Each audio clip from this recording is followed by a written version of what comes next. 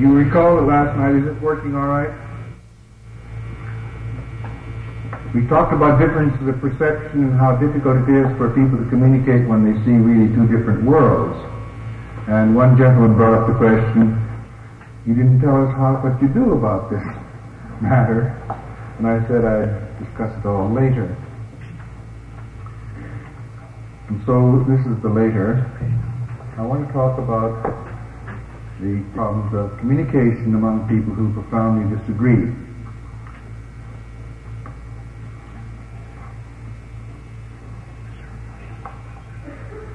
In the basic question, how can people be made to agree, we ordinarily omit two words that ought to be there. The question ought to read, how can we make other people agree with us?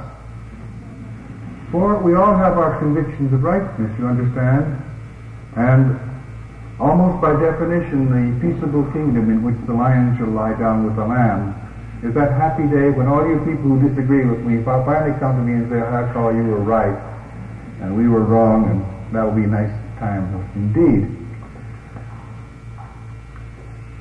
And therefore, underlying all our attempts to bring about agreement is the assumption that you bring about agreement by changing other people's minds.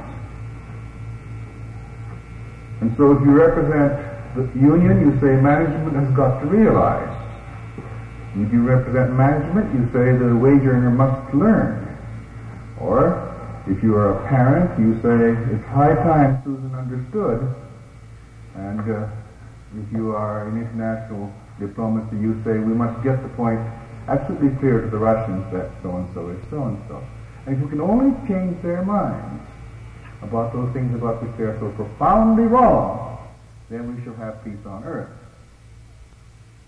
Notice too that to describe an agreement successfully arrived at, we usually use transitive verbs like I persuaded him, I convinced him, I educated him.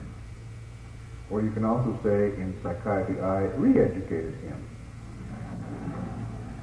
And the almost invariable assumption is that someone has to do something to somebody else in order to bring him to a realization of the truth. And hence the importance in Western civilization of rhetoric and persuasion, by means of which we straighten out these misguided individuals and bring them to a realization of the truth.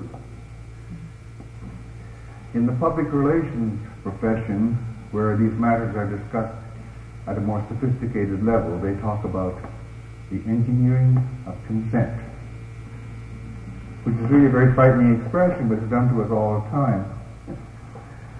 Now, let's examine this assumption a little more closely.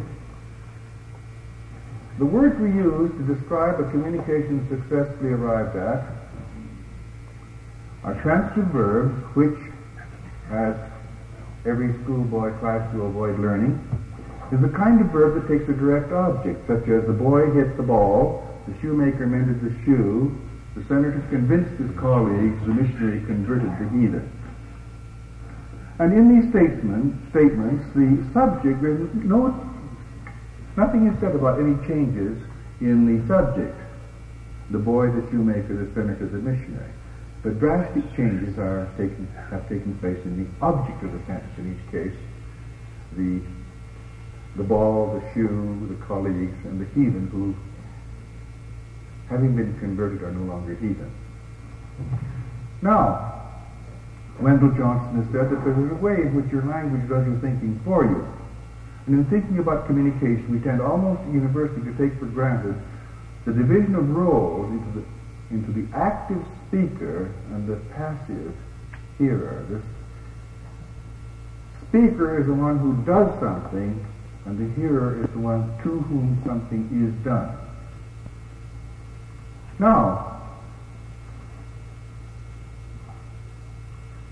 if this is sort of a basic unconscious assumption about communication, then it's clear that if I fail to communicate the first time, I have to do what I do more strenuously in order to get it across the second time. That is, you say to your little boy, please close the door, son, and nothing happens. So what do you do next? You raise your voice. This is called solution by decibel. You say, will you please close the door? And if he still does nothing, then you yell at him, damn it, close the door! You keep on. And then the problem is this. If the act of communication is doing something to somebody, and the less you communicate, the more you have to do more of it. In 1950, President Truman announced that orders had been given to go ahead in the attempt to construct a hydrogen bomb. And at that time, the late Senator Brian McMahon of Connecticut gave an eloquent and moving address on the urgent necessity of taking new and unprecedented steps towards the peaceful resolution of differences between the United States and the USSR. And this is what he said. If a new crusade for peace is not to miss its objective, we must crack the Iron Curtain with our message of peace. We spend $29 million a year on what we are pleased to call the Voice of America. And we spend $30 million a year to advertise cosmetics, and $29 million, I repeat, to sell the precious commodity of freedom. I advocate, Mr. President, a United States program of attention-arresting broadcasts that would compare in size and scope to the Soviet effort along this line that would genuinely deserve the name Voice of America. I wish to explore the efficacy of printing millions of leaflets for worldwide circulation explaining a United States proposal for atomic peace. Now I quote this passage with no intent to quarrel with the proposal, and there's certainly no arguing the fact that the distinguished senator was deeply concerned with peace. But it illustrates the universality of the human principle that when we don't get our message across the first time, you step up the energy. We increase the volume and intensity of our communicative efforts.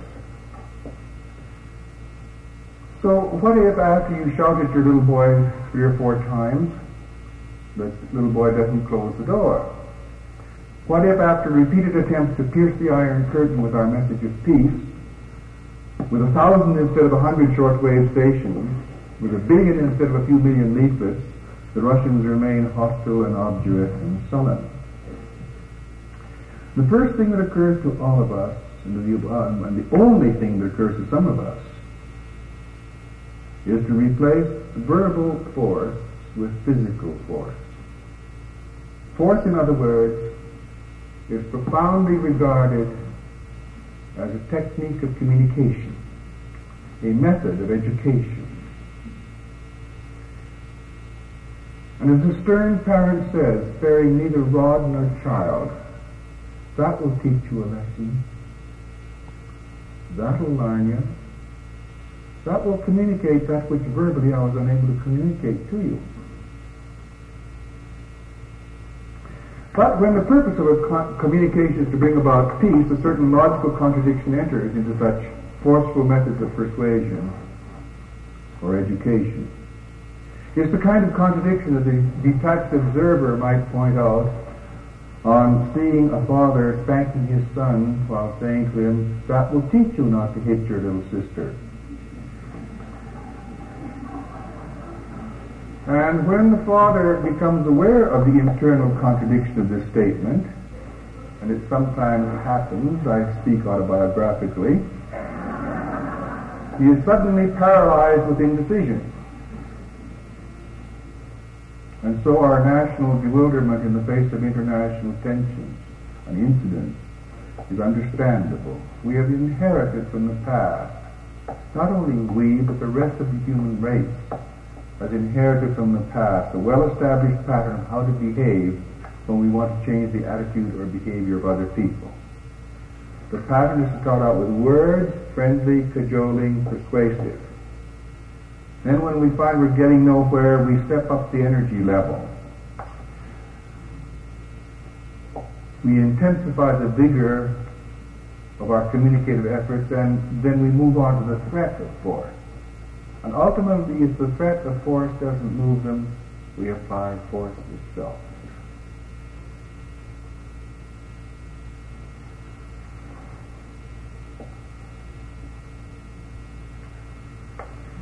So far as the ultimate force of the hydrogen bomb is concerned, we are concerned with the logic, to say nothing of the morality and the practicality, of starting a world war in order to prevent one. And most of us don't know what to suggest, except simply to scream against the necessity of war when we haven't really worked out basic alternatives. Because, after all, we are not the only warlike nation on earth. There are lots and lots of them. And the human race, as I say, has inherited this pattern of trying to communicate by force. We've all had it for a long time.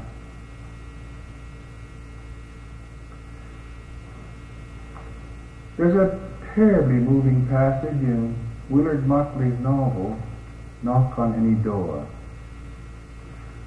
The central story is that of Nick, who is a young man in very great trouble with the authorities. At the end of the novel, he has been convicted of killing a policeman. He is sentenced to die for this crime.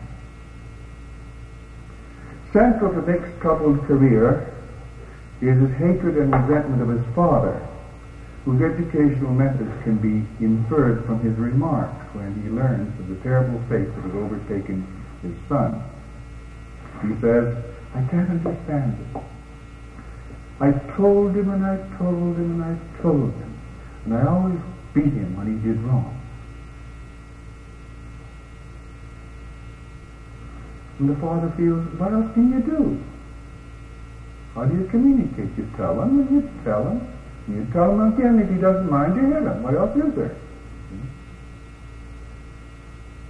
And even when he's confronted with a disastrous result of his educational methods, it does not occur to Nick's father to change those methods or to question their rightness. He merely feels, as many fathers would, that he did the best he could. What else can a man do? And the tragic irony of deeply rooted patterns of behavior is that their victims don't question them either. Here's a terribly upsetting scene. In the death cell, Nick's Aunt Rosa comes to call on him. And Nick says, "How's Rosemary?" "Oh, she's just fine." "And that kid of hers, he's a cute one." Aunt Rosa took a long time between each answer. And Nick asked, "How's Junior?" "Oh, he's getting awful big, Nick, and bad." "Aunt Rosa, will you do me a favor?" Then, embarrassed and staring at the toes of his shoes, Nick went on, "Don't let him get too bad. Aunt Rosa, don't let him end up like me. Beat the hell out of him, Aunt Rosa. See that he does right."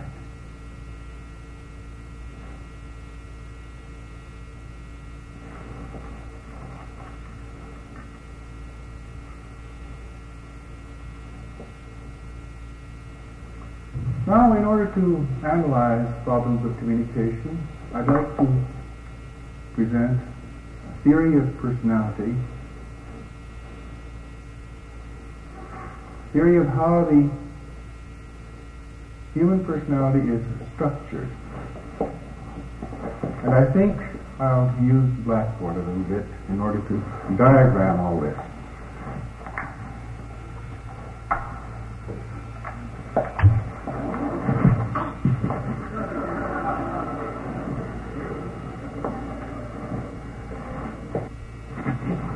As a result of such considerations as I have just presented, I found myself less and less concerned as time goes on, maybe this is a mistake, but less and less concerned with language as such, and more concerned with the totality of that human interaction which we know as communication.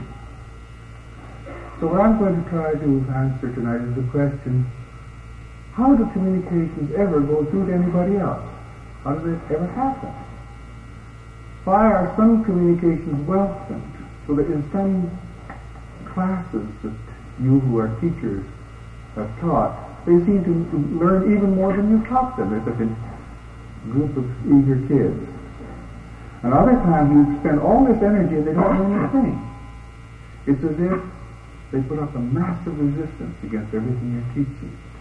So why is it that some communications reach their target? Why is it that other communications are resisted something? And in order to answer this question, I'd like to go into a theory of personality. Let me submit with Carl Rogers and others that human beings are not interested so much in self-preservation as they are in the preservation of what has been called the symbolic self or the self-concept. See, once you grant with Leslie White or Ernst Cassirer or Suzanne Langer or Alfred Korzybski or others that human beings constitute a symbolic class of life, once you grant that much of human behavior is symbolic behavior, that almost all the rest of human behavior is conditioned, shaped, and mediated by symbols, then the idea of self-preservation as a law of life has to be modified for human beings. And we put it this way, that the fundamental motive of human behavior is not self-preservation, but the preservation of the symbolic self or self-concept. As Carl Rogers says, the basic purpose of all activity is the protection, maintenance, and enhancement of the self-concept. And the self-concept is an organized configuration of perceptions of the self admissible to awareness. Let me diagram this.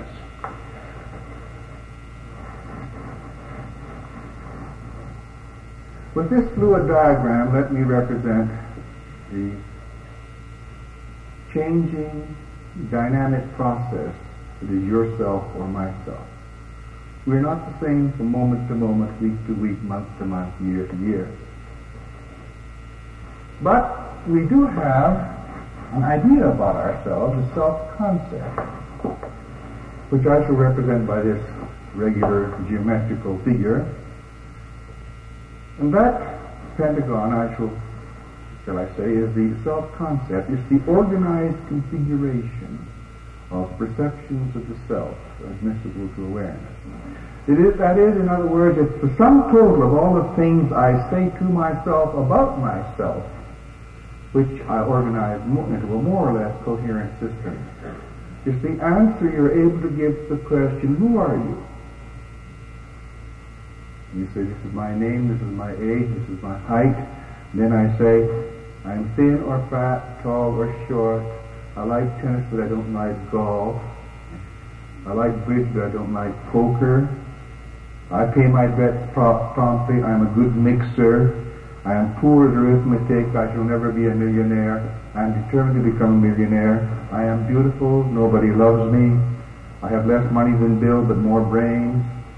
I have less brains than Bill, but more money, thank God.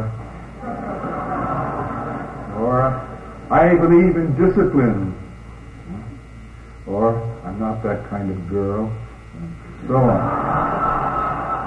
And whatever you say to yourself about yourself organizes your behavior. That is, if you are determined to become a millionaire, and that's what you say to yourself about yourself, that determines one way of acting. And if you say, I really don't care much about money, I'm more interested in art or culture or whatever, then you behave in an entirely different way. So the self-concept is, in a way, a guiding principle of all of us. And as Carl Rogers says, what we all do is to try to protect, maintain, and enhance the self-concept. Now, I want to put down those three words: protect, maintain, and enhance.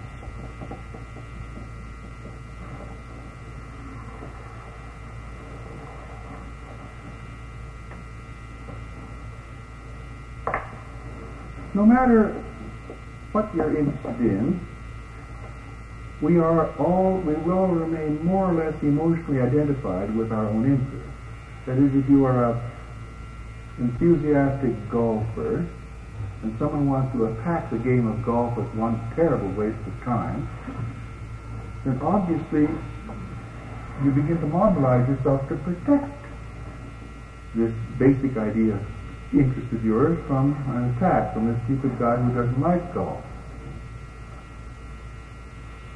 And if you listen, for example, like Dixieland Jazz, and someone says that's old-fashioned junk, I don't know how anyone listens to it anymore, then again you may mobilize your defenses.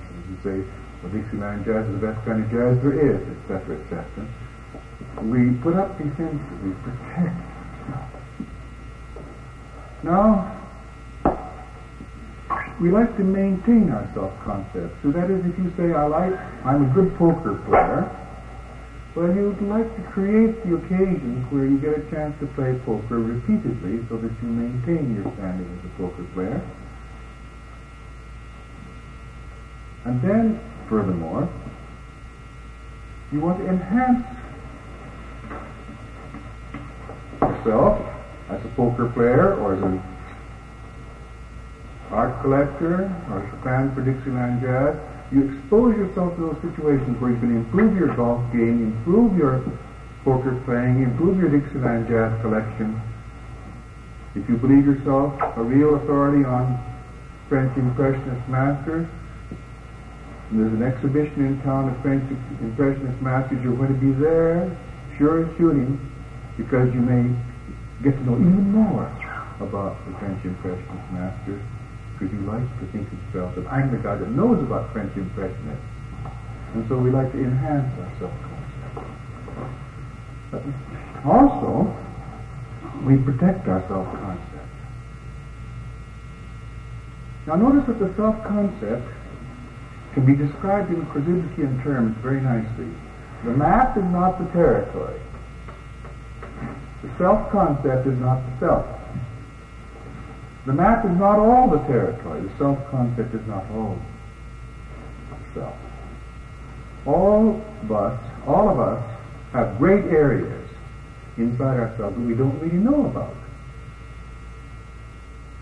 We are all capable of courage, or cowardice, or cruelty, or saintly behavior in situations that we haven't been in yet and we don't know. And so, the map is never the territory, the self-concept is never the totality of the self. And also, and a very interesting fact, is that in the same sense that the map of a territory can be mistaken, the self-concept may be mistaken also. That is, at the same time that you say to yourself, I have great skills in business management, the company you are operating may be going to the dogs. And so, notice that we deceive ourselves about ourselves, and we also tell ourselves the truth about ourselves. And so I put part of self-concept in this diagram outside the self to indicate those areas of self-deception, those areas of error that we make in self-evaluation. For example, the man who says, I'm a born leader, and you look behind him and there are no followers. Now,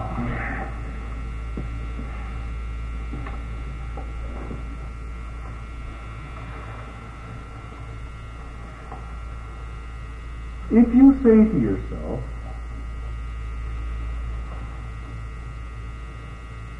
I do not have a mathematical mind, I am poor at figures. It doesn't matter what talent you may have inherently. The fact that you said it to yourself and believed it will hinder your mathematical development for the rest of your life. You approach even the task of balancing your checkbook with a low degree of morale. And if the high school or college you go to offers very, very fine courses in algebra, trigonometry, or whatever else, analytic geometry, you will carefully avoid them because you define yourself as non-mathematical. So notice this is part of this protective business. Some of you, well, we all have had experience with, some of you are, can be described in this way, some people are just naturally poor spellers. Somehow they never get things right. And some of these people are very bright in everything else, except that they don't spell well. And Prescott Leckie, who analyzed this problem very ingeniously, said that if a boy or girl, for that matter, has incorporated within himself the idea, I'm a poor speller, then he's morally obliged to misspell a certain number of words per page. As Leckie says, everybody's got to be true himself, and the boy makes mistakes in spelling for the same reason he refuses to be a thief. Being a correct speller or being a thief would be both inconsistent with his self-concept. So we protect, maintain, and enhance our self-concept. And incidentally, for those of you who are teachers, I think it's a tremendously important thing to catch your students before they say, I'm no good at English. I never was good at arithmetic. Social science, I just never could understand. But you always had this, don't you have? The indexing principle in general semantics, English under Miss Robinson is not English with Mr. Jones, see? English with Mr. Jones is not English with Miss Kelleher. 7th grade English is not 8th grade English. Elementary arithmetic is not algebra. Algebra is not trigonometry. So you index all these things and keep the world open for people. Now,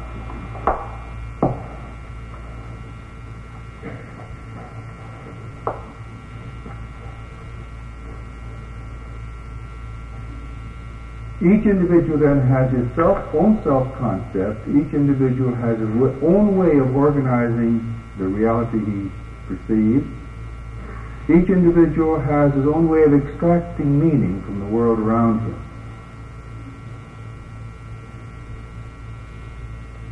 And the meaning you extract from a given situation, as I pointed out last night, may be different from the meaning I extract.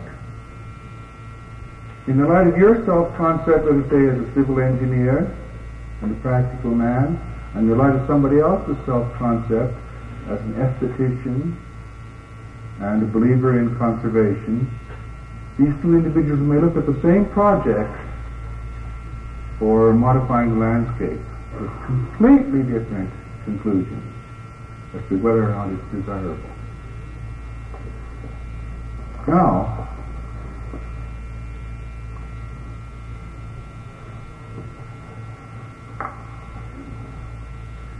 Donald Snigg and Arthur Combs, in their book Individual Behavior, tell this curious little story which I always keep in my mind.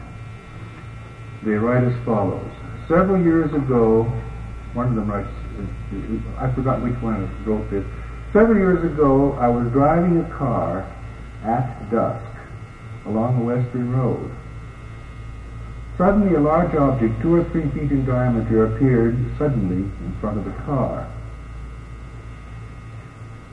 My passenger in the front seat beside me screamed and grabbed the steering wheel, attempting to steer the car around the object. I held onto the steering wheel and drove right into it. My passenger was from the east, and he saw that shadow in the highway as a boulder. I was native to the southwest where we were driving, and I saw it as tumbleweed. Now, from the point of view of the passenger, the driver was acting insanely, driving right into that rock. From the point of view of the driver, the passenger was driving insanely, but trying to alter the course of the car when there's nothing to be worried about.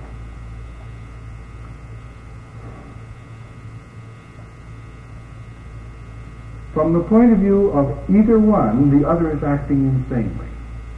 But from within the frame of reference of each one is feels he's doing the only sensible thing under the circumstances. Of course you've got to steer around that rock. Of course you've got to keep the car on the road. Who worries about a piece of tumbleweed? See? Now, Sig and Combs say, and this I think is a terrifically important principle, everything that we do seems reasonable and necessary at the time we are doing it. From the point of view of the driver, it seems reasonable and necessary to drive right into that tumbleweed. From the point of view of the passenger, it seems reasonable and necessary to try to steer around it. At the moment of action, everything we do seems reasonable and necessary. Now, if the decisions that these people come to seem wrong to us or crazy to us, it's nice to remember that in the same way everything I decide on seems reasonable and necessary at the time I decide on it, everything they decide upon, even if it's contrary to mine, seems reasonable and necessary to them at the time they decided on this course of action.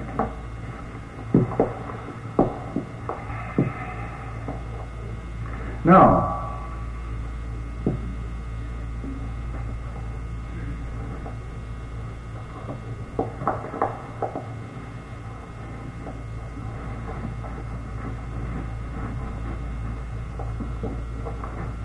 let's put two self-concepts here. I won't bother with another self here. Simplify the diagram a bit. Let's imagine two self-concepts here, Mr. A and Mr. B, and watch a communicative process in operation. Mr. A says to Mr. B something or other, makes a suggestion, gives a command, gives an order. Let's say for the time being that Mr. A is in some way or other in a superior position to Mr. B. He is manager, B is assistant manager or whatever. See? But anyway, Mr. A makes a suggestion, and for some reason or other, Mr. B finds Mr. A's suggestion threatening to his self-concept. There can be a lot of reasons for it. Maybe he didn't like the tone of voice Mr. A used. Maybe Mr. A's suggestion ignored Mr. B's earlier suggestion of last week that was made in perfectly good faith, but no one gave any feedback on it. Doesn't matter what reason, Mr. A's remark is threatening to Mr. B, so he puts up his defenses against it. And he says, in effect, not yes sir, Mr. A, but he says, oh yeah? Like that. Now, Mr. A, if he is easily threatened, may be threatened by Mr. B's resistance. I mean, Mr. A could feel, now, I wonder what's the matter with Mr. B, you know? Doesn't he realize I'm manager around here and he's just the assistant manager, or whatever he feels. But anyway, some people get threatened when their orders are not carried out promptly, and so the defenses go up. So we go back to this whole routine I said earlier. We say it again, only louder. And that only mobilizes additional defenses on the part of Mr. B, which in turn mobilizes Mr. A's defenses, because, after all, he is manager, and Mr. B is resisting his authority, and that is very threatening if he doesn't feel secure about his authority. Another possibility is to say it to him in words of one syllable. And then Mr. B may feel that his educational level is being commented on, you see, and so before you know it, these two individuals find themselves highly threatened by each other.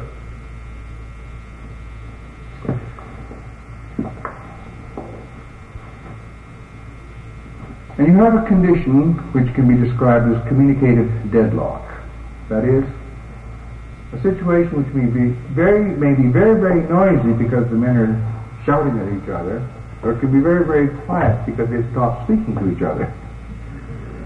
But communicative deadlock is characterized by the fact that messages may be sent, but no messages are being received.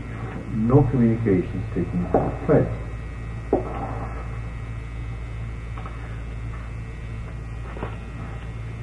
This condition is easily recognized. Whenever you hear such an expression as this, you give those fellows an inch and they'll take a mile. Probably a condition of communicative deadlock exists. The individual who says this is feeling threatened by the position of the others. And those people are being threatened by my position, and so on back and forth. And that is what the deadlock is. The dramatic example in recent history was the truce negotiation of Panmunjom, where the deadlock continued for months and months and months, because the self-threat on each side was so enormous. Now,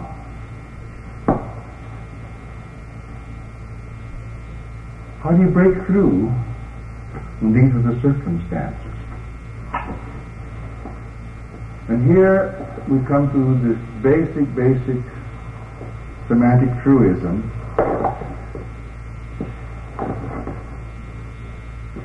that listening is just as much a part of communication as talking.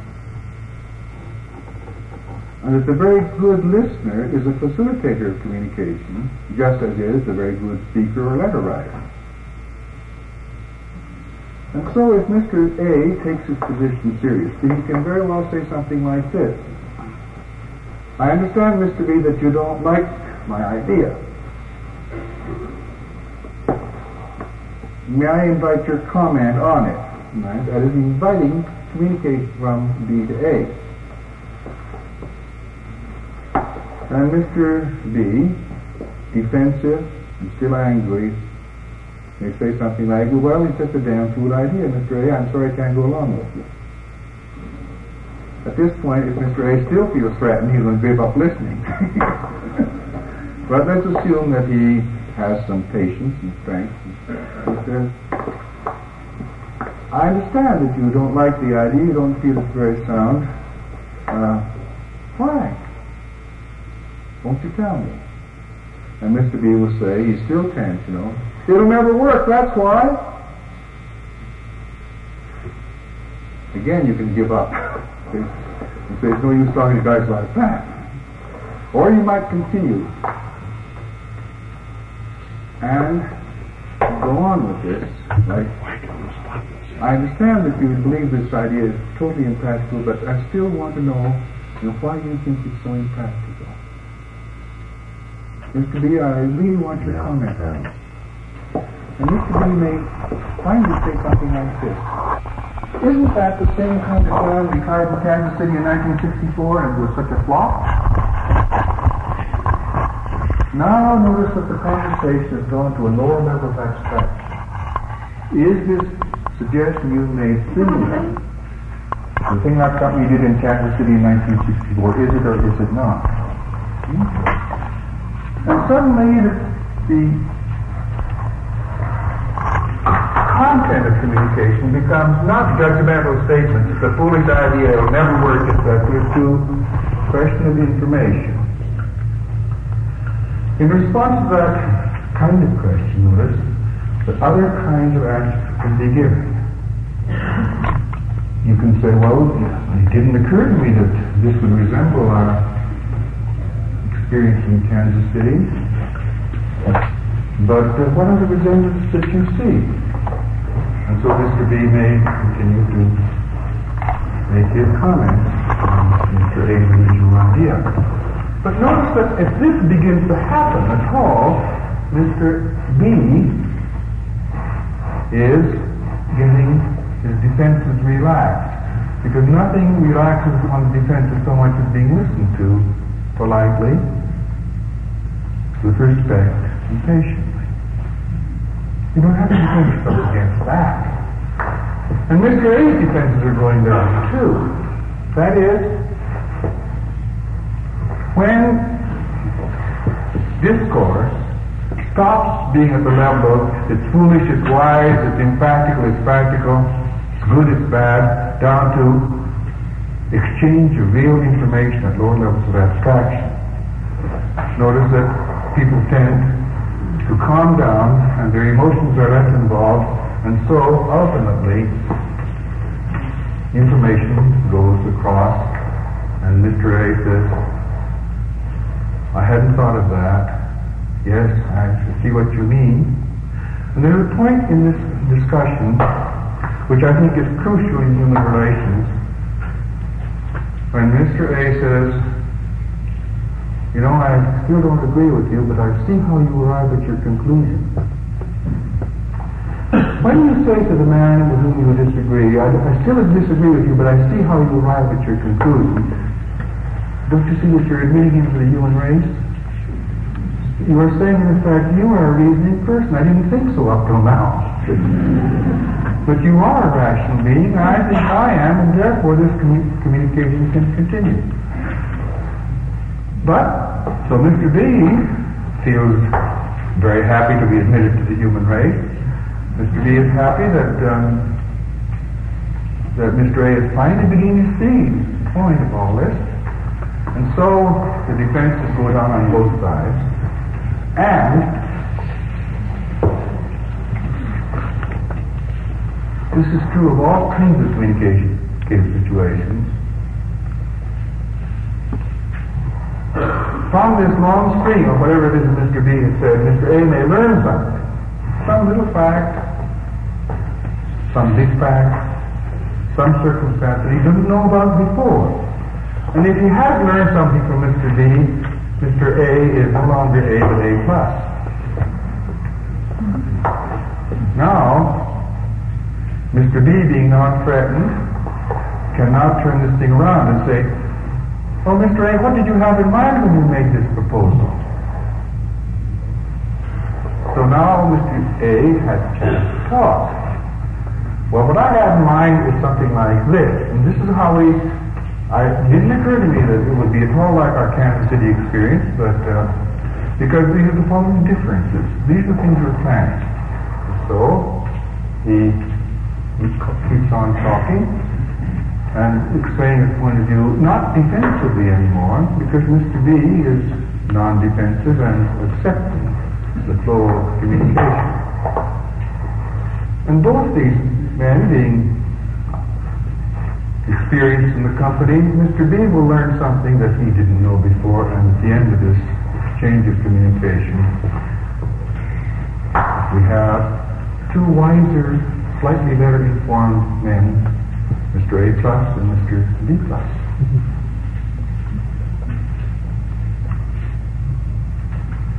And it's kind of article of faith with me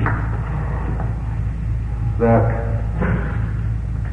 after successful communication takes place between any two individuals or groups,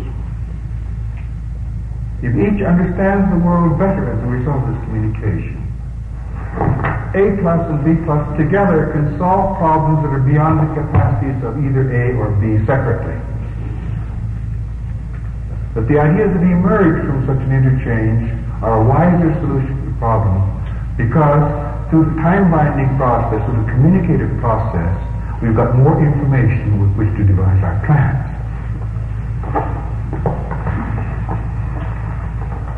Now,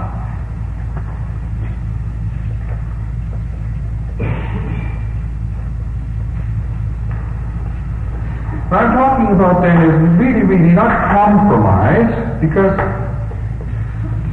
compromise means Mr. A or Mr. B agreeing to something he doesn't really believe in, just for the sake of peace in the family.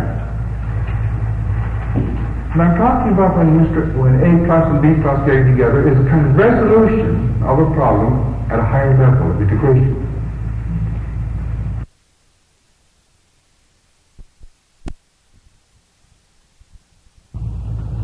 Now, whether you apply these terms or not, notice that all of us, all of you, succeed in this part of the time.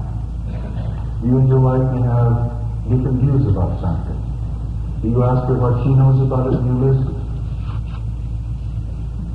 And she asks you what you know about it and you tell her and she listens. And then you get the whole body of information together and say, oh, is that so? And with the accumulated information that both of you have, you may decide on a policy, a decision to make. One even does this with the children.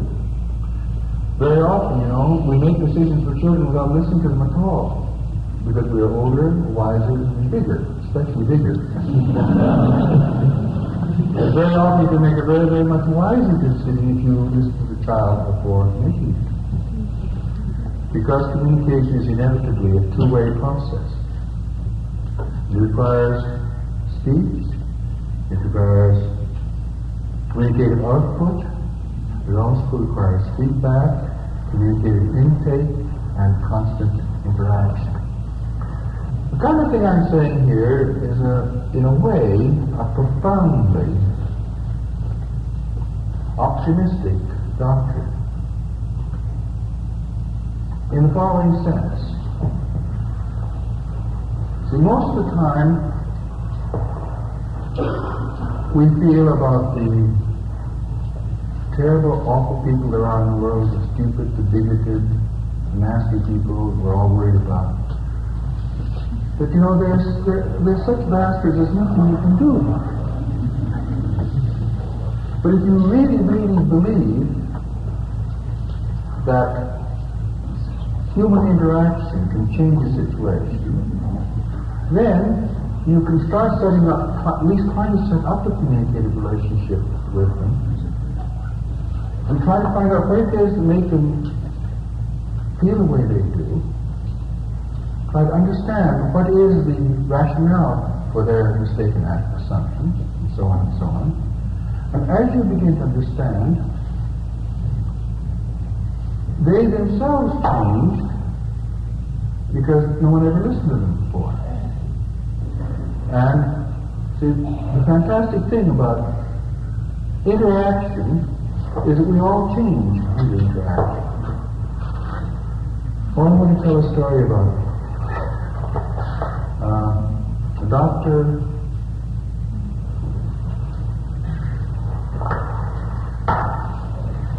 Frida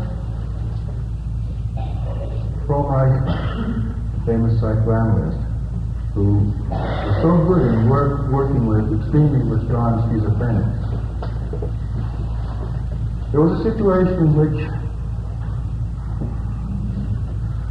there was a mental patient in a private hospital who was so really terrified of the world that he hadn't spoken to anyone in 7 years. And people brought him his meals and tried to say good morning to him, he wouldn't reply. So they just left his meals and walked away. Well, Dr. Frida decided to take on this case herself. And so she took him his breakfast every morning to try to establish communication. And she would say something like, "Good morning, John." No answer. "Nice day, John." No answer. "No, I see the Sox won another game yesterday, John." No answer. "You tried?" One thing after. Dr. Frida said, "Well, my grandchildren came to visit me, John." No answer. "Well, I'll see you tomorrow, John." And she'd go back, and then come the next day, going through this whole routine again, and not getting an answer, not getting an answer. But Dr. Frida has this kind of basic faith in the interactional process. And it ultimately paid off in the following way. I don't know how long this continued, but one day John was expecting her and she didn't turn up. And so when she came the day after that with the tray, John was at the door just furious. He said, "Where were you yesterday, you old bitch?"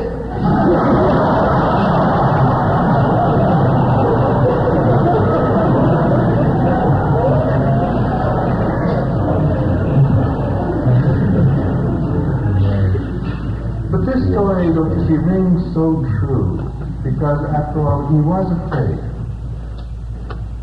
And here he thought, finally, someone cares about him. But she missed it there. And he doesn't trust people enough yet to say, I missed you, Frida. You know? You can't. So all he can do, as many disturbed people can do, all he can do is attack. So easily call her, where were you yesterday, you old bitch? But Dr. Frida, of course, is wise enough to accept it right away.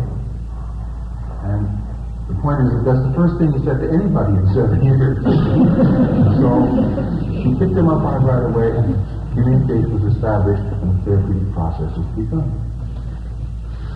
And so, in a sense, the belief in the interactive process means, in effect, that the world is more changeable than we suspect. There are fewer incurable sons of bitches in the world than you think. And to cure them requires, in a way, our patience, our exposure of ourselves to them. Listening to them with respect, in spite of their mistaken opinions, in spite of their bigotry, in spite of their apparent stupidity, and so on, and listen and listen and listen. You can't do that, can you? Because most of us, trained in an aggressive culture, feel that listening is a waste of time. After all, why listen to people like that? Listening is an interruption of the fine flow of our own ideas. Listening is passive, it's feminine, it's something that you ought to reserve for women and psychiatrists. But for real man of action, he hasn't got time to listen, and so on. We have many, many ways of rationalizing, are not listening. But notice that if we take our general semantics theory seriously, the map is not the territory, the map is not all the territory. Whatever I think I know about something is not all. There's always an etc. And that crazy guy over there may provide some of the missing information that's the etc. in my life. And so, to remain open to information then is to have the patience, the humility, the basic respect for other human beings.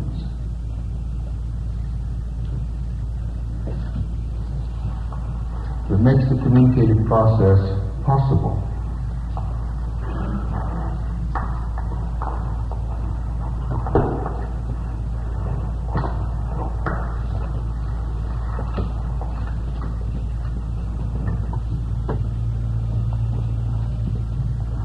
But when communication has been blocked for a long time, it's not easy to get this instituted, because very frequently we feel something like this, that, the problem between them and me is not one of communication, is not one of misunderstanding. I understand them all too well, and they sure know about me, and our purposes in life are completely incompatible. So why should I listen to them? Every now and then we get this point of view.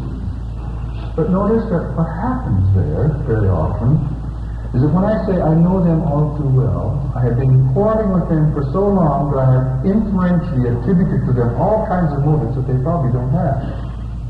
And they have attributed to me all kinds of motives that I probably don't have. But we've attributed exchanged these attributions of motive for so long that we believe them to be, quote, fact, unquote.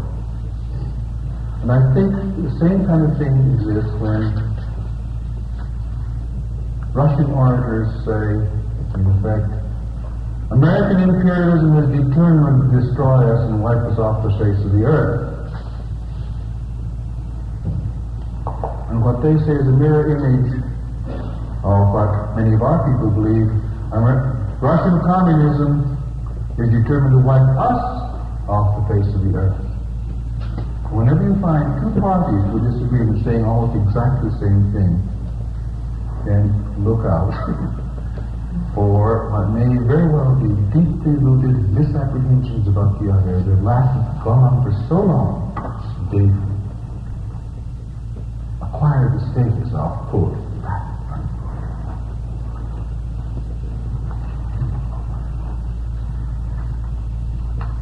Of course, one very, very basic reason for not listening is that the other guy might be right.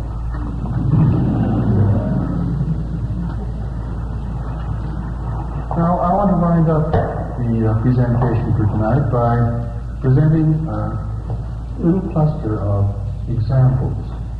One was given to me by a student of mine who was a teacher in a California school. She writes as follows: 2 years ago I lent silent resistance to working with fractions from an entire group of 30 children. The silent resistance was so great that I felt as if they had built an invisible wall between us and they had suddenly become deaf and blind. So I dropped fractions and went on something else. The response was a busy, happy, working group of children. The problem then was to discover why it is that they resisted fractions. So I waited until a small group of them stayed after school for an informal chat. At this session, they began to brag that nobody could teach them fractions. Not Miss S, their 5th grade teacher, not even Miss R, who substituted for a time, and not even that curriculum coordinator who came in from Sacramento. No one could teach us fractions. And being known as the only, every other 6th grade class had some basis of distinction, and being known as the only class that couldn't be taught fractions gave them prestige. They thought that if they lost this fame, they would have nothing to satisfy their ego. And then the student quotes Carl Rogers: "The structure and organization of the self appears to become rigid under threat, to relax its boundaries when completely free of threat."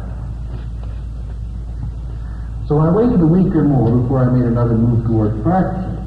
One morning I started verbal games with them, during which the word fraction was never mentioned. For example, dividing apples between 2 or more, having guests and serving pie.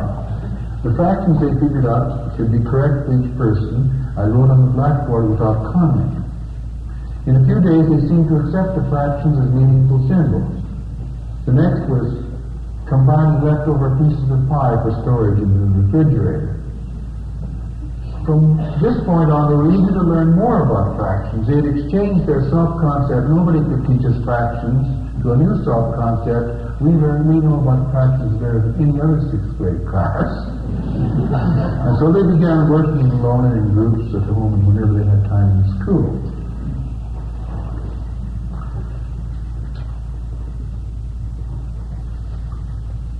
Mary had just given her 6-year-old Tim his breakfast. It's time for him to start off to school.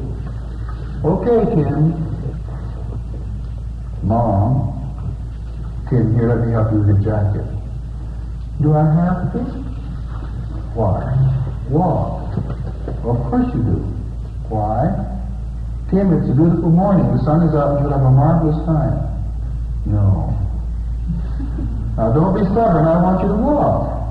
"I want Daddy to drive you." "But Daddy isn't going to drive you." "Why?" "Now, Tim, Daddy can take you when it's convenient. It isn't convenient this morning." "I don't like to walk." "Oh, how silly." "I don't. Everybody likes to walk. It's good for you." "No." "You can hurry up and walk with Eddie across the street." "No." "Or Jimmy." "No." "Or yourself." "No." "Tim, go along because you'll be late if you don't get started." "It's too far."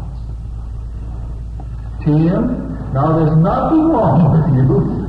It's only a block and a half up the street to your school, and you're such a big boy now." "No." "Well, you're walking, is that clear?" "I want to ride." Now, notice something about this interaction. There is no interaction going on because that mother is so damn determined to get that kid out of the house that she doesn't stop once to ask, "Why do you want to ride? Why don't you want to walk?" Child never gets a chance to say that. Think of the number of reasons there can be. He may feel displaced by his little baby brother or sister. He wants to be reassured by us that Daddy still loves him. He may be ill. He may have had a fight at school yesterday. He doesn't want to confront that situation without a strengthening your morale. All sorts of reasons. And if you listen to the reasons, sympathize with them, understand them, you may be perfectly willing to walk after you've listened. But notice how most of us behave. I love this little example because it illustrates so beautifully what so many of us do so much of the time. We're in a hurry, we've got purposes to achieve. As soon as Timmy's off to school, I got something else to do. So you don't take the time. Listen. Now, maybe I'll wind this up with two little examples.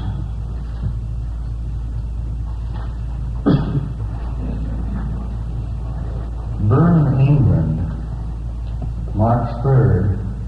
Members of the Young Conservatives here have been advised not to invite members of the opposition Labour Party to their meetings. The order was issued after a group of young Tories invited a Labourite to their meeting, and he converted the entire group to socialism.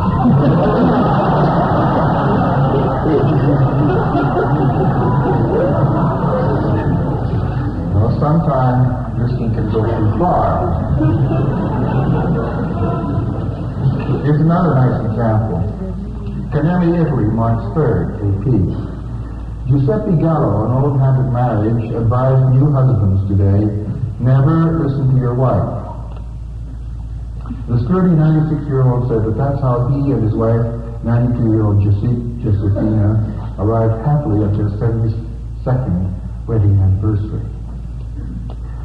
Well, I believe in all fairness that the opposite point of view from mine ought to be stated. And this is Giuseppe Gallo theory that you should never, never listen to your wife, because that's the way to a happy marriage.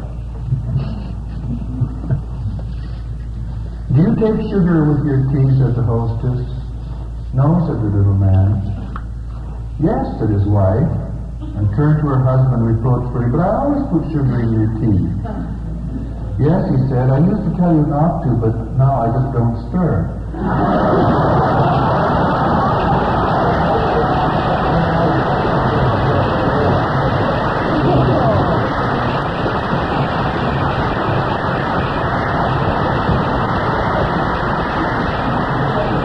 Shall we take a break for about 5 minutes? Several of you last night, after I read my paper on the Calicax and the San Francisco Giants, several of you who are connoisseurs of great prose have asked if they could have copies of it. And so here are a few copies which we dittoed off in the department today, and please feel yourself free to help yourself to them.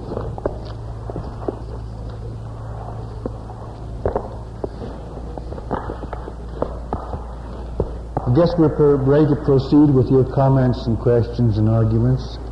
Does anyone have a speech coming on? Sir? In a situation such as you illustrated with A and B, Yes. do you have any recommendations for B's behavior if A's transmitter has no off switch?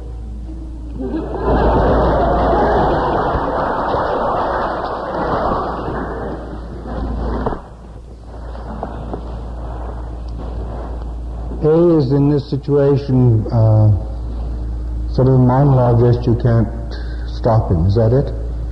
Yes, and if you try to stick words in, he just raises the decibel level and he sort of goes.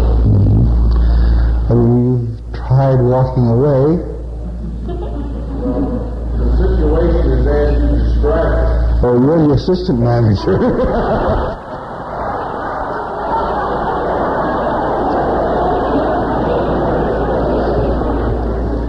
Have you ever tried this to interrupt by saying, may I try to reformulate what you just said and see if I got it clearly? Yes, and the decibel level just goes up and he doesn't hear. You sure of this, that you really tried asking him if, may I restate what you just said, to see if I'm understanding you clearly? Because that's in a way a stopper. See, there's no receiver turned on, apparently. There isn't, eh? Ever try kicking him in the shins?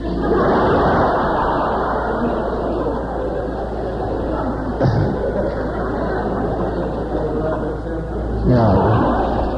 Well, I really don't know the solution to this, because after all, we all experience it in one situation or another.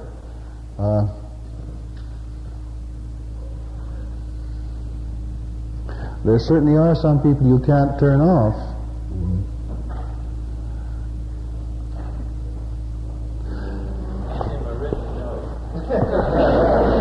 Yeah, have someone call in and tell him that he's wanted on the telephone. There's a long distance message from Miami, Florida. I don't know what to do, really.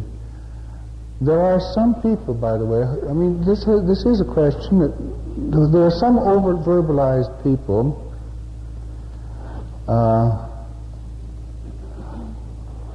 whom you can tactfully make aware of their own over-verbalization.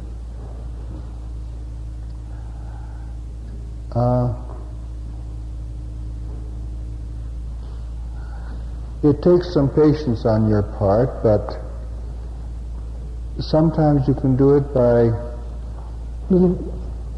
overdoing a little bit the attitude of respectful attention.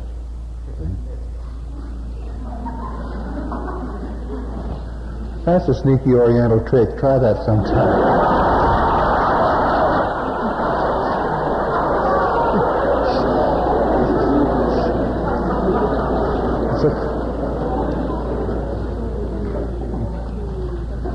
Sir?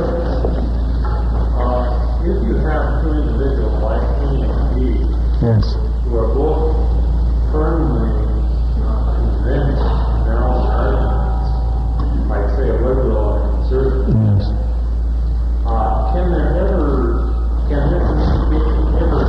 go beyond what you describe as, well, I don't agree with your argument, but I see how you arrive. Yes. Yes. Well, let me refer you to yesterday's lecture about levels of abstraction. There are many people with whom we differ at one level of abstraction we can get together with at other levels of abstraction. And one of the profoundly important things about a democratic society and parliamentary system and all the forms that we go through is how to get along with each other despite the fact that we may have very profound disagreements in some respects. This is what we mean, is it not, by a pluralist society. So if I'm a political conservative and you're a political radical, or vice versa, notice that decisions to be made at the federal level, the state level, the city level, the local school board level, and so on, all involve different factors about which we may communicate. And so we may very well agree on what to do about the local grade schools at the same time as we disagree about what we ought to be doing in Vietnam. And so long as this goes on, we can keep in respectful touch with each other despite larger disagreements. We can even serve on a committee together to put through the school plan at the same time as the rest of the time we quarrel about Vietnam or something else, you see. And so is this not the technique of learning to live together that we slowly worked out over the centuries in parliamentary and democratic tradition of how we can disagree and still agree at the same time at other levels? This is the genius. Now, this is one thing that has bothered me very, very much about many of the anti-Vietnam people. And I think there's some people on the other side of whom the same kind of thing can be said, is that if you disagree with me about Vietnam, then you're an outright son of a bitch and I can't cooperate with you about anything else in the world. See? That kind of attitude is frequently found on the extreme left, is also found on the extreme right. See? If you do not agree with me, that Eisenhower is a communist, then you're a communist too, and I can't possibly work with you, and so on and so on. Now, that kind of extremism we must avoid, must we not? If we can avoid it, then, as I say, you can be very conservative, I can be very radical, and we can still serve on the school board together, etc., etc. Work out mutually a plan for garbage removal in our city. All sorts of things have got to be done, regardless of what our disagreements are at higher levels of abstraction. Yes?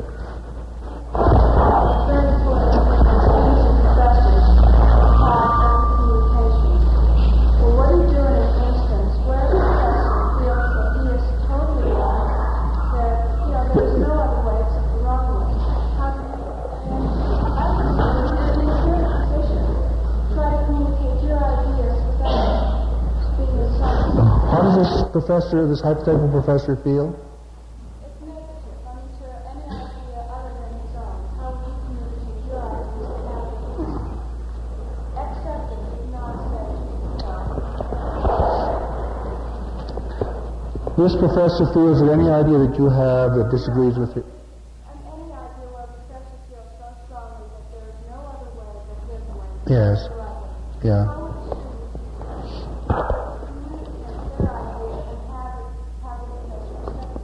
Well, I don't know what you do. You feed the guy back his own line in his examination question, pass the course, and get the hell on to something else.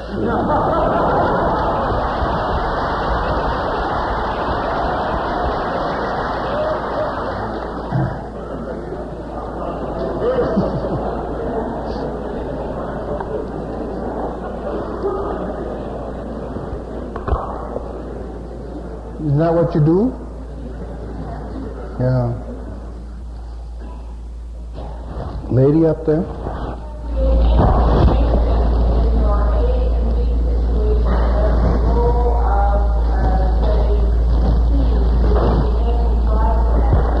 The role of what? The role of, say, the innocent bystanders, and how many thoughts the black community. Yes.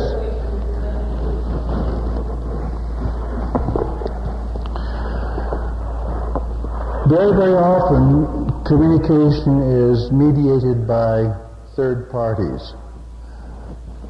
In all this business of trying to get negotiations going with North Vietnam, think how often we've appealed on both sides, to people who aren't involved in the war one way or another, like people like Romania or one of the African nations, to see if any of these third parties can't be a go-between in getting some communication going. Is this the kind of thing you mean? I think this is a normal procedure. Another very interesting thing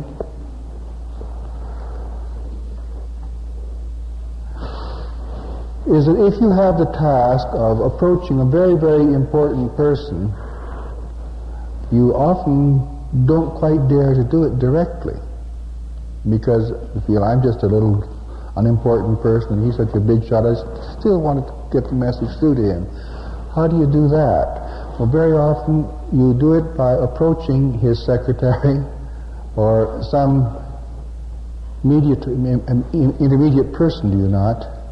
And then hope that the message gets taken the rest of the way. So that intermediaries in the communication process are, part of the very necessary machinery whenever communication problems arise. This is why, for example, in some places they're talking about the ombudsman. Isn't that right? It's another idea applying the same principle. Sometimes it makes me very sad to think that there's so many people in the world who have no one to talk to. If, let us say, they're misunderstood by their wives and children, or their husbands and children for that matter, and they have no friends that they can really profoundly trust. A lot of people lead lives of lonely and quiet desperation. And ultimately they have to pay someone to listen to them, like psychiatrists.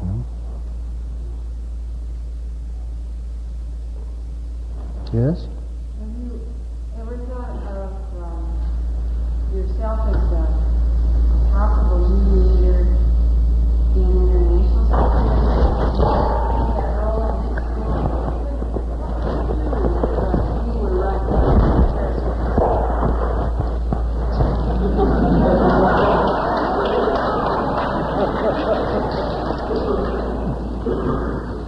It's very nice that you've asked the question, but also, may I say that there are special conditions and conventions about international communication. There's also a kind of knowledge required, background knowledge, for which I'm not professionally trained. Now, I have read as much as I can of accounts of how Averell Harriman operates. And he sounds to me, from all the accounts I've read, like an extraordinarily skillful listener. At the same time, one who firmly holds to a position, but knows how to lay things out and give other people the opportunity to make statements and back and forth. I think that we have quite a few people in government in all countries who have these skills to a remarkable degree, but I think that Mr. Harriman has them to a superlative degree. So, if there's any problem with international communication, if there's anything to be learned about international communication, it's I who should go to Mr. Harriman, not the other way about. Sir. I think you substituted an intermediary for an innocent bystander. I did, didn't I? Mm-hmm. No, they're not the same. Suppose you had a very simple illustration of a husband and wife quarreling and a relative standing by as a bystander. Yeah. But you better keep out of it.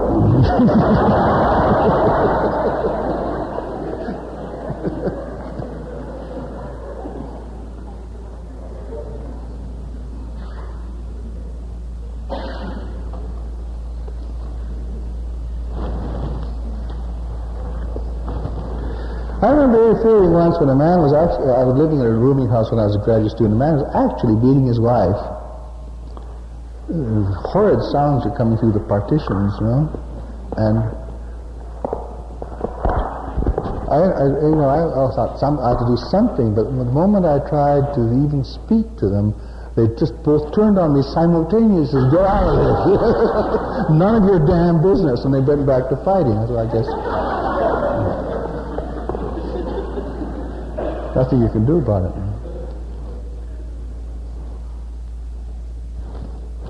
Yes, please.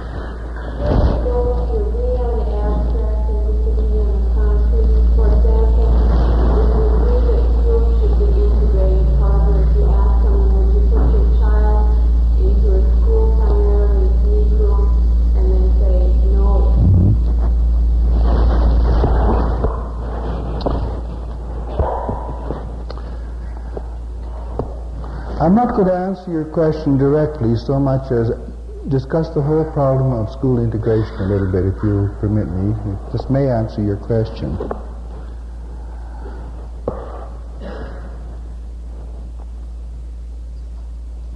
I think that far too many of us have taken stands at too high levels of abstraction about integration. That is, in principle, most of us here, I'm sure, would like eventual integration of schools and the elimination of racial differences as a basis for special treatment or special discrimination and so on. We'd like to see that.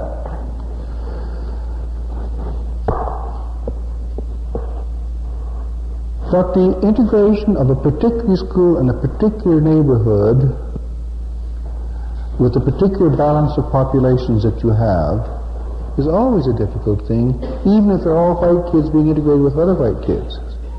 Supposing there's a difference of income level between the people on this side of the tracks and that side of the tracks, see?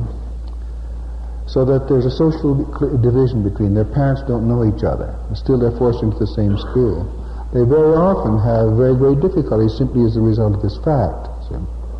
Now, integration, therefore, and then there can be also very sharp cultural differences. There's certain school districts I know of in California where unprejudiced parents have highly prejudiced children because they were put in integrated schools. They encountered real tough lower-class Negro kids in the school who gave them such a bad time that they come out of these schools with heavy prejudices against the Negroes. See?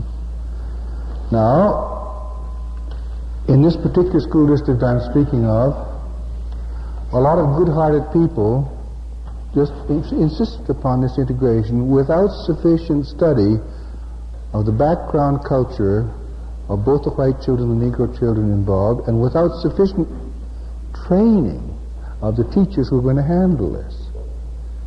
From this point of view, very special training is necessary for the teachers in this new situation too. But all they did was just force this through on the basis of a kind of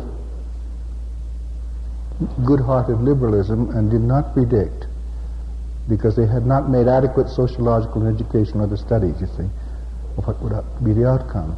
And therefore I think that it is possible, quite possible, at one level of abstraction to believe in integration, at another level of abstraction to say, not this particular integration plan in this particular school district in this particular year. See? And I think this about fair housing and all sorts of other things. Fair housing is a wonderful thing in abstract principle.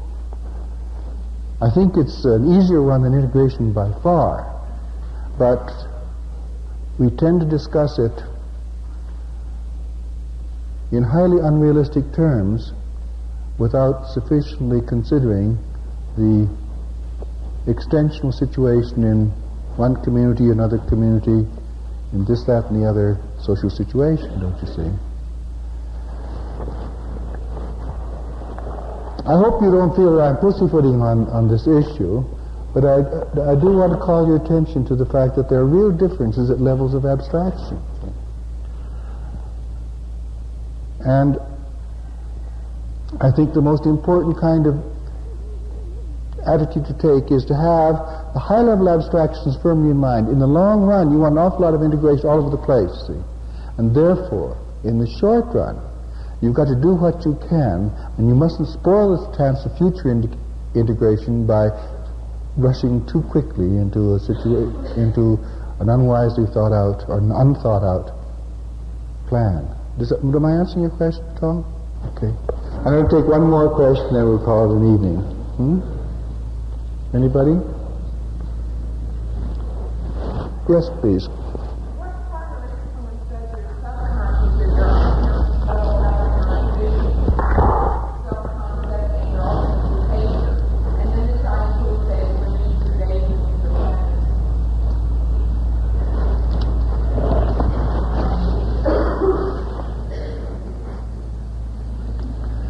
The question is, what part does your unconscious or your daydreams or fantasies have upon your behavior and so on? Is that it?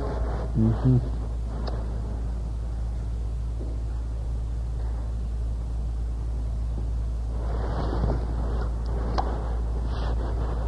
I think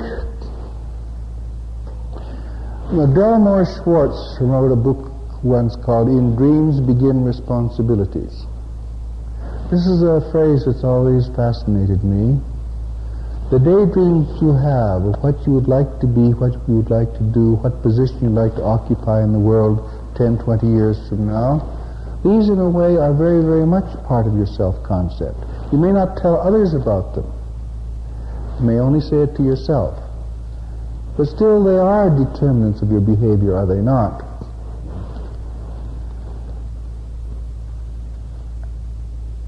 And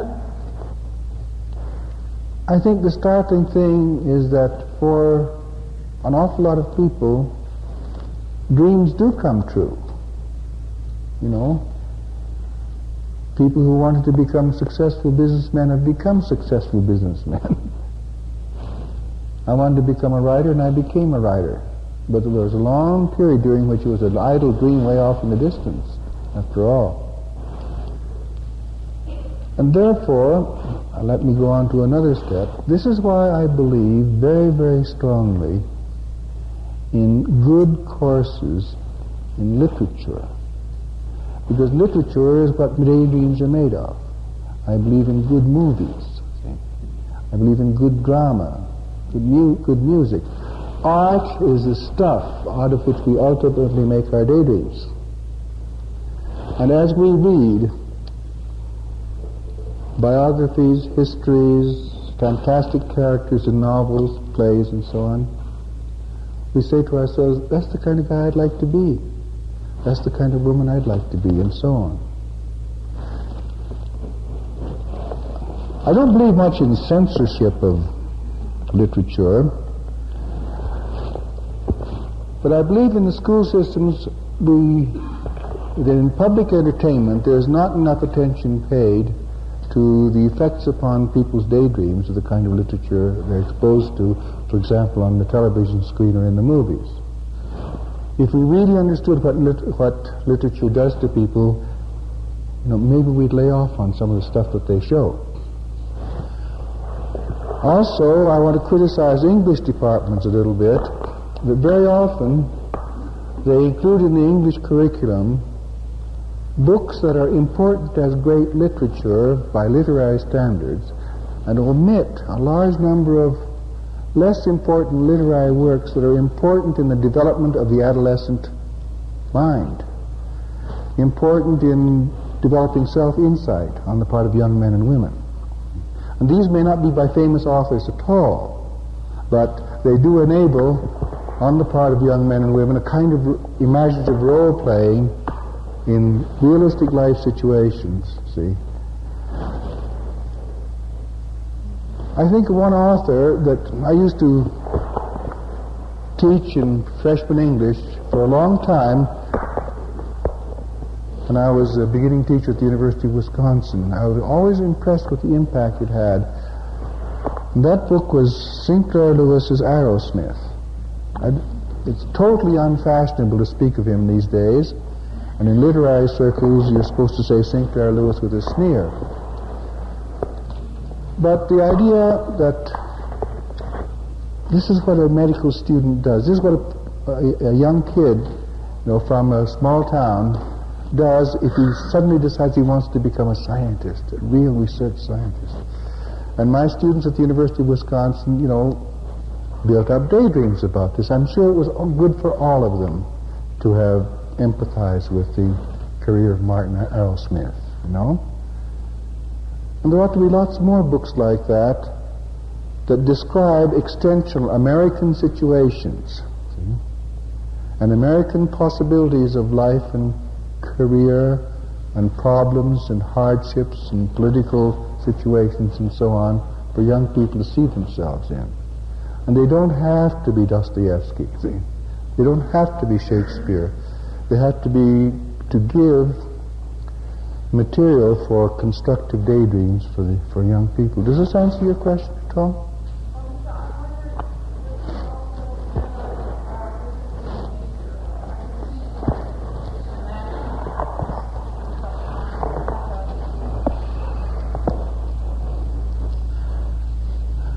The whole problem of daydreams, it seems to me, is that there's a dangerous borderline. On one side, daydreams are preparation for the future. They're the building of your career. See? On the other side, daydreams are escape from immediate present responsibility. See? And so you have pleasant daydreams, but you do nothing toward fulfilling them. And daydreams can be an escape. I think these two should be sharply distinguished. Good night.